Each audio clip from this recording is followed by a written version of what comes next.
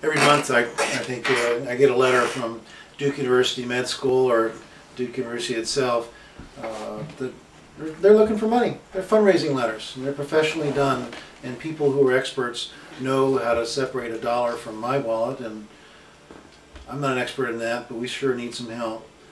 The approach that I've taken as a solo practitioner doing things on my own is the thing of the past. We now are doing academic work that requires the input of professionals, not just statisticians and co-authors, but also individuals involved in research design, research collation, the interaction with peer-reviewed journals. And quite frankly, those people do not necessarily work for free.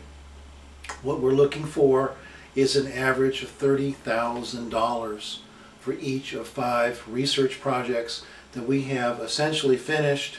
Our nonprofit group has paid for most of these.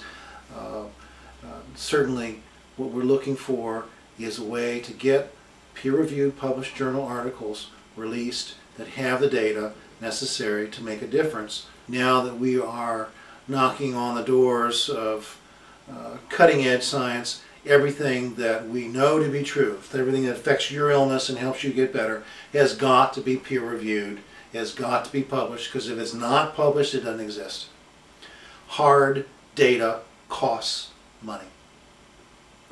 And I'm coming to you hat in hand by saying that we have a need for 5 separate publications that are on the launching pad.